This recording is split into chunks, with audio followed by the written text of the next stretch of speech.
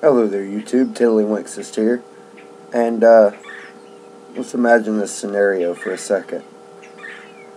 I'm sitting in the living room watching television. It's about 2 in the morning.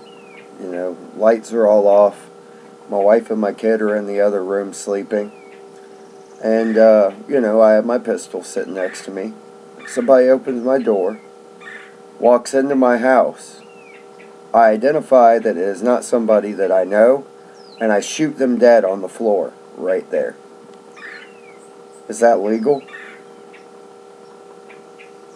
Yes, that is legal. I am not a lawyer, though, and do not take legal advice from me. Definitely do contact a lawyer. According to Castle Doctrine, if somebody comes into my house that is not invited, my home is my castle, and I may use every means at my dispense to make sure that my home is safe. My wife and my son might be sleeping in the other room. I'm not going to take a chance. I'm going to shoot them dead right there on the spot. Now, before the Castle Doctrine law was enacted, there was another law that said that if somebody breaks into your house, you have to flee if you can. So say I'm sitting on the couch with that law in effect. The same person breaks in the house. My wife and my son are in the other room sleeping, and I have a chance to flee. I have to flee. If they can prove that I had a chance to flee, I have to flee, whether I leave somebody behind or not. That is why Castle Doctrine is a good law. Now, guys, definitely look into the laws in your state. I think Castle Doctrine is in just about every state now.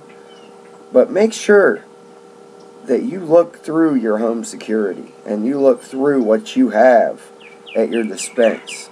Make sure you have good flashlights, that there's batteries in them. Make sure that you have a self-defense weapon.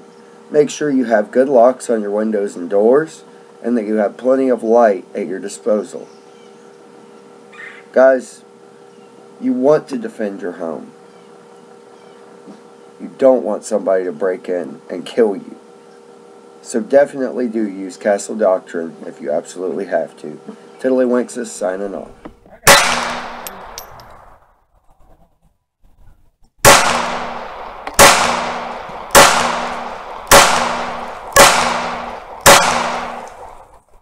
Are you shooting for the